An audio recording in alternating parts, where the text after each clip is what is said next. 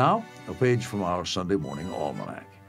August 2nd, 1754, 261 years ago today, the day Pierre Charles L'Enfant was born in Paris.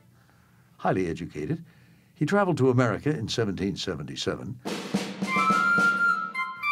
and served as a civil engineer in the Revolutionary Army. In 1791, President Washington commissioned him to plan the new capital city that was to rise on the banks of the Potomac River.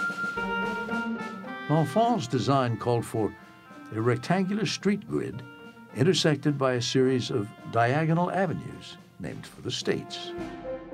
He gave Congress a home on top of what came to be known as Capitol Hill, while on the other side of town, he placed the official home for the president, just north of the broad park-like mall.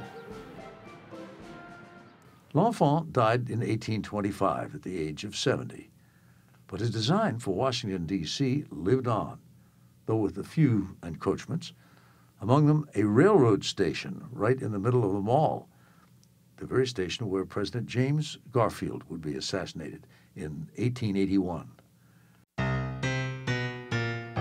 To improve matters, Congress in 1901 created the Macmillan Commission, a professional body that largely restored the mall to L'Enfant's original design, and which also developed the riverbank land that later became home to the Jefferson and Lincoln memorials.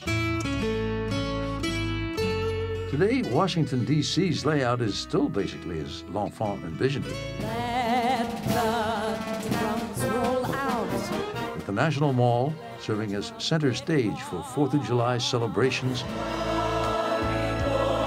and other grand occasions.